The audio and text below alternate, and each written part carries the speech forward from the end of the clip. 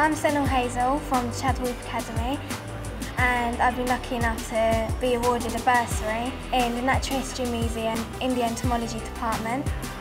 It's not just me, I'm with asthma as well, and it's good to know someone else the same age as you, different school. My name is Asma Qureshi and I come from Watford High School. People come to the museum to find information, but the thing is, it's also half of it is also a research centre, so behind the door this is probably the biggest collection of flies in the entire world. God, they're huge.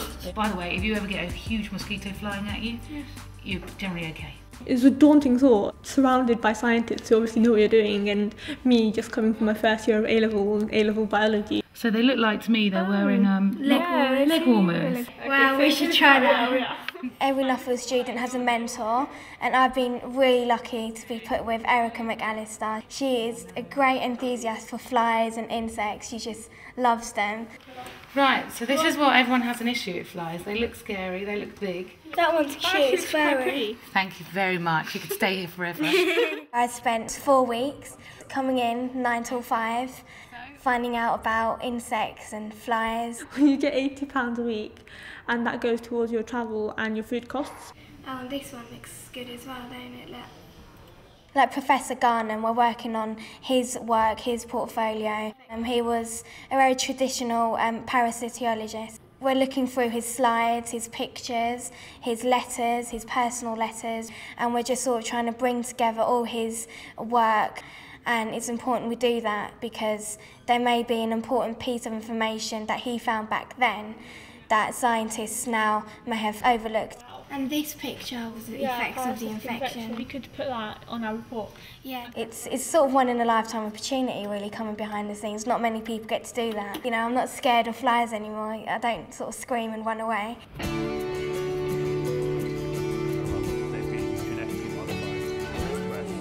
My name's Ife, 17, and I go to Christ the King Sixth Form College in Lewisham, and I'm here in Biochemical Engineering Department at University College London. I am researching about cells and how they adhere to surfaces. I'm basically adding the base for the PDMS. I need to mix it together to form air bubbles. This is because when we put it in the degassing machine, the air bubbles will go down and make it homogeneous and flat. Yeah. I work closely with Alex. He does the big picture stuff, but I'm just doing one of the little things that he doesn't have time to invest in. This is the degasser, and it's basically degassing the PDMS, and every time bubbles come up, I have to open this valve a little bit so air can come in and the bubbles can go down.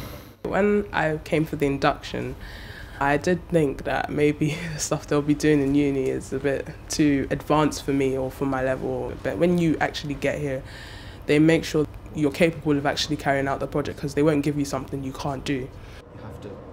My name is Ian Leung and I'm from QE Boys, and what I've been doing in UCL is working on how bacteria would adhere to the surface of polycarbonates, and it's very similar to Ife's project, but instead of using bacteria she's using cells. So at the moment I'm trying to plasma treat the polycarbonate, and what you need to do is you need to get the conditions just perfect for it. Okay, this is a piece of polycarbonate which I have just plasma treated.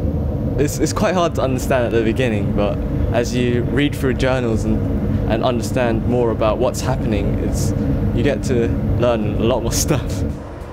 I am considering to do engineering, not biochemical but chemical engineering. I thought before my idea about engineering was, tools everywhere and didn't know what the names of the tools were and all of that. This has really allowed me to experience what engineering is really about. I'm Sarah Mitchell. I'm from Carmelassie College, which is in Darlington, and I'm thinking about going into research after university. So I sent in an application about expressing my interest with genetics and got put in the genetics lab, and I've just been looking at gene expression. How'd it go? Yeah, this is just my final one actually. Okay. Spent most of my time with Nita, who is a postdoc student. So the first 2 weeks we were working in the labs here It's so different to what we have at college. We don't have any of this equipment, which is really exciting. The equipment's so expensive and it's just so interesting to use. And we collected a lot of data. Then in the second 2 weeks, we were just analysing the data using online databases. It was really nice because it all linked together really well. There's a lot of PhD students and other people working in the labs that we can talk to. We've had lunch with them a bit.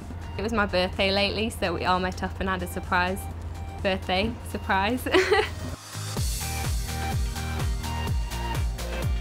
My name's Shannon Aziz. I'm just doing a summer placement at the MRC CSC, which is part of the Medical Research Council, and currently I'm studying at City in Islington Sixth Form College, and I'm doing my A-levels.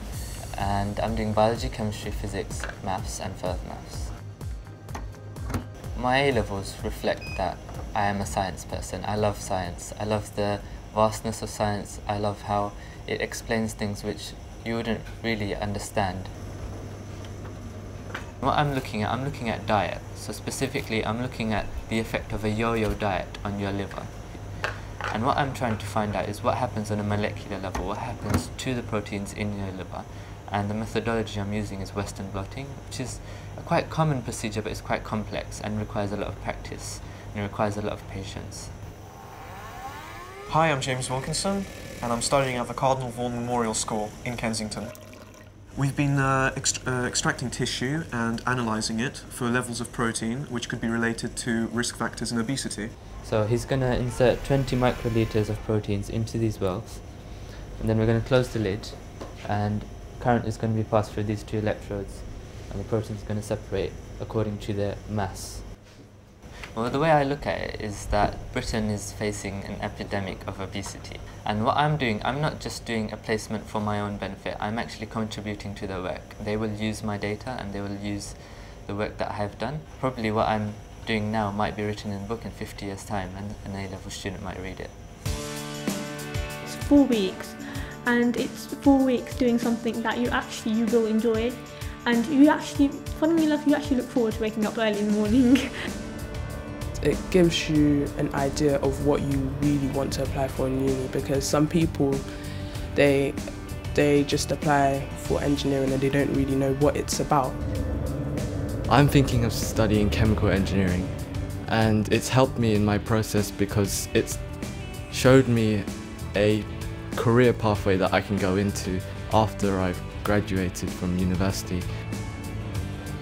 Well, I think that anyone who is thinking about applying to this should really go ahead with it, because it just gives you so many useful skills and it just kind of prepares you for university and just helps you kind of realise that this is what you want to do.